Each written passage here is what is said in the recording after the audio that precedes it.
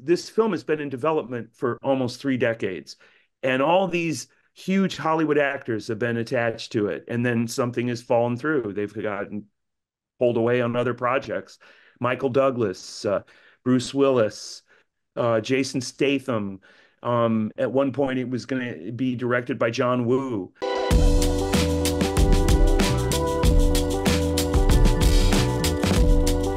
I'm familiar with everything you've done in the Walking Dead space. Uh, I mean, for people who know me, people who watch the channel, I am also a pro wrestling journalist. And so I was very fascinated by your association with not only Chris Jericho, but I believe Dave Bautista is going to be a part of one of your projects as well. So are you a pro wrestling fan to start off with? Great question. When I was a kid, I grew up in a town called Peoria, Illinois, and there was a huge pro wrestling subculture in that town when I was a teenager. So much so that I got a job setting up folding chairs at the arena where the pro wrestling matches were, and I became a huge fan of there was a guy named Superstar Billy Graham. Right. He was my favorite wrestler when I was a kid. And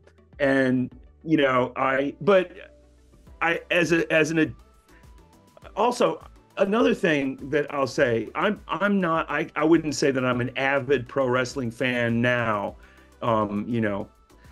50 some years later, but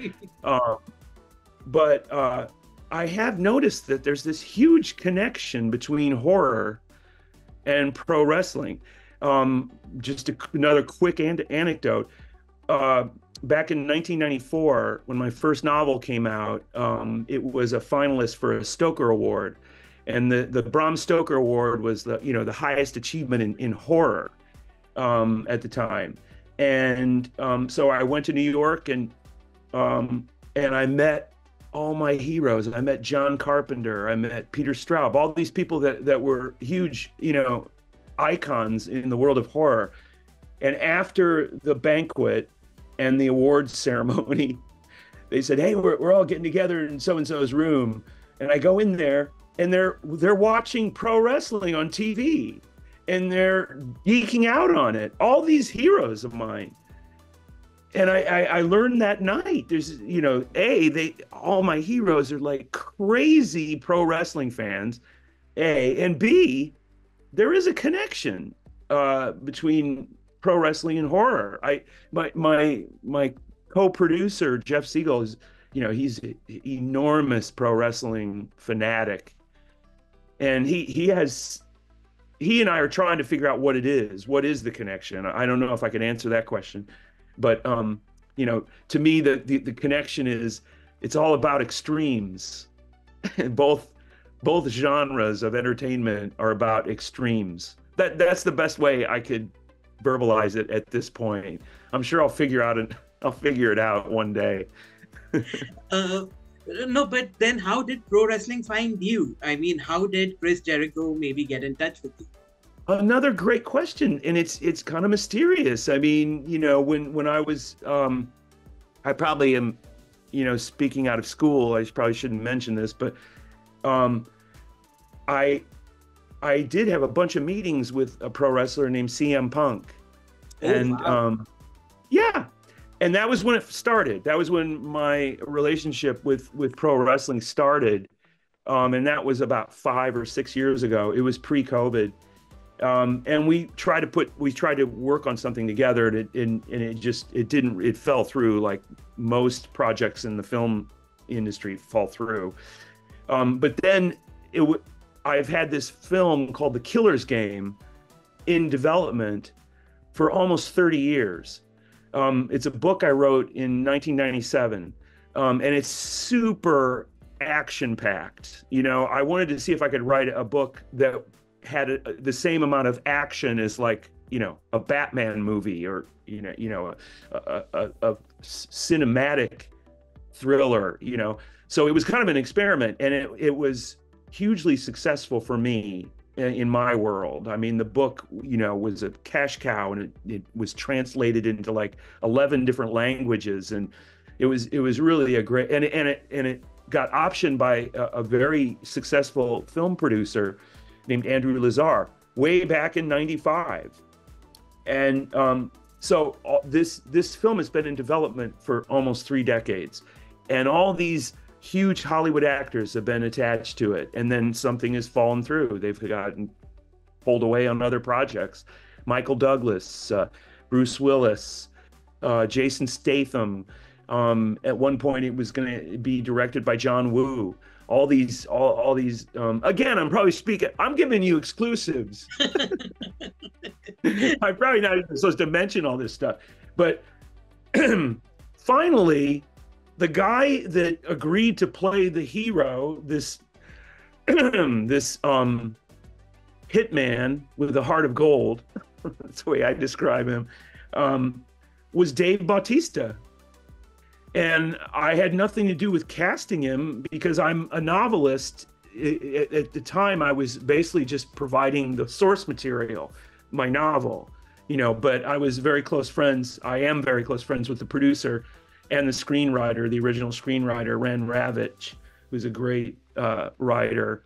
And they helped me, and I gave them notes and stuff, and we really worked together. So I participated in this. But when I heard Dave Bautista was going to play the character, and it was going before the cameras, and it was shot, it is in the can, it'll be released probably late this year. It was shot in Budapest, Hungary, this past August and September. And I was a huge fan of Dave Bautista as an actor. I followed his career. I mean, I didn't really know him as a wrestler, to be quite honest. I knew him as a character actor.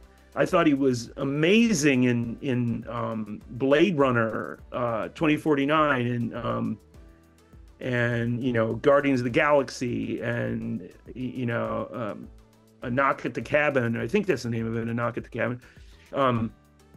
That was also written by an author that I know and I admire very much, Paul Tremblay. So it's all, and that's horror. There's all these connections. They're all connected, and then Chris Jericho, we had mutual people that we knew, and my friend Jeff Siegel helped me get in touch with him, and he read the script and he was really interested in it. So much so that I met him and I said, I'm gonna expand one of the parts in the script for Chris. And also I'll just say that there's such a connection between not only horror and pro wrestling, but there's a connection between pro wrestling and acting and film acting, because wrestlers are bigger than life. And they're great on camera, for the most part. They're just terrific. And Dave Bautista is a rare breed. He's a very subtle film actor. So I learned all this last year, and it was one of the greatest years of my career, knowing that Dave Bautista is going to play the leading role in the film based on my book. So anyway, yeah. So that film comes out later this year too. I think I mentioned that already, but be looking for The Killer's Game. It also stars Ice Cube. It stars Ben Kingsley, Sophia Boutella. It's a great cast and a great director. The director began as a stunt coordinator, and so anyway, I'm super excited about it. Fantastic. So what have you interacted with Dave Bautista at length, and what have your interactions been like, if so? Not like Chris. Okay. Chris Jericho I'm much closer to, and Dave I've just been a fan from a distance, and it was just a coincidence that he was. I'm probably not supposed to mention some of these things, but I'm going to anyway. I appreciate it. I get myself in trouble all the time, but I do know that Dave Bautista is such a great actor that he was talking to the producer uh, a couple of years ago, and he said, I'm looking for a rom-com. I want to be in a rom-com. And you know, an actor has chops when they want to be in a rom-com. It's just it's such a departure from what Dave Bautista is known for, and he's typecast as. You know, he's such a big, ripped dude, and you know, imposing. So I was like, so I believe this is how it went down. Andrew Lazar, the producer, said, "Well, how about a rom-com with a bunch of action in it?" And that's my book. My book is a love story with a bunch of action, basically. And Dave Bautista read the script, and he's like, "Yeah, oh yeah, this is fantastic." You know, I had a lot of help from the screenwriter and the producer while I was creating the book. I've never seen it. I'm also a filmmaker and I'm a director, and I've never made a distinction between the two mediums. I've always thought that, you know, storytelling is storytelling, whether it's in the ring, you know, and it's wrestling, or it's on stage, or it's in prose in a book, or it's on a screen. You know, I've always thought that storytelling, the you know, the essentials of storytelling, the foundations are all the same. No matter, you know, if you're doing it on stage, you're doing it mostly with dialogue. If you're doing it on screen, you're doing it with visuals and sound and dialogue. You know, if you're doing it in the ring, you're doing it with brutal, you know, action, but you're telling stories. So it all is of a piece to me. And you know, when I was working on the book, the screenwriter and Andrew, Rand and Andrew said, what if you, and they gave me a great idea that affected the love story between Dave Bautista's character and his girlfriend. And I'm like, that is brilliant, and it made the second act of the book work, and I will forever be grateful for them. I'm going to keep it a secret, though.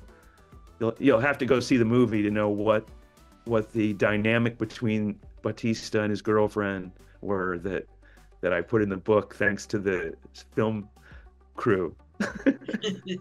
Amazing. That's called a cliffhanger in my business.